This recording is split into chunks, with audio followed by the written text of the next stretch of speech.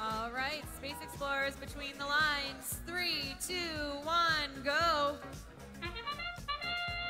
As we enter the Sandstorm, check out the Alpha Dogs on your Blue Alliance. They manipulate their drivetrains so that they don't encounter any shock as they exit Hab Level 2 for 6 points for your Blue Alliance. They also seal up some cargo during the Sandstorm, adding 5 points to their score as drivers now have full vision here on Planet Primus. Cleveland's team 120 dropping off 3 points of cargo. Aztec Eagles right alongside them trying to drop off some for their own. That cargo rolls along the top of the Red Alliance cargo ship. Maybe it will get a lucky bounce into a cargo bay for your Red Alliance.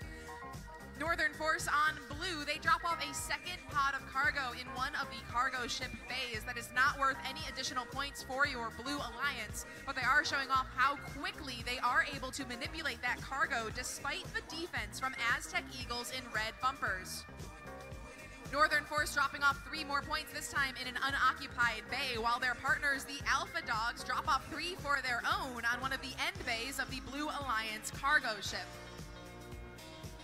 More tight defense from Aztec Eagles in red bumpers colliding with Northern Force as they possess a hatch panel.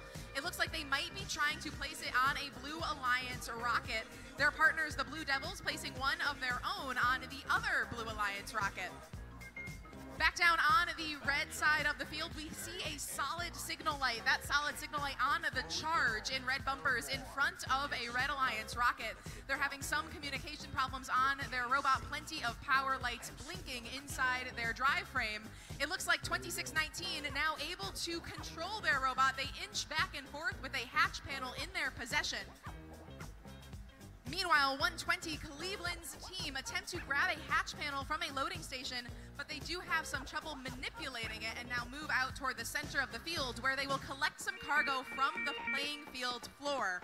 Aztec Eagles were playing defense. They come back to the Hab now. It looks like Aztec are able to lever themselves up onto Hab level 3 for your Red Alliance as we enter our end game. Blue Alliance has the lead in points, but no one on Hab level 3 quite yet. First one up, the Alpha Dogs, using that manipulator once again to smoothly climb on up. Their partners now alongside them. That'll be a ranking point for your Blue Alliance. We're now counting down our final moments of match number 21.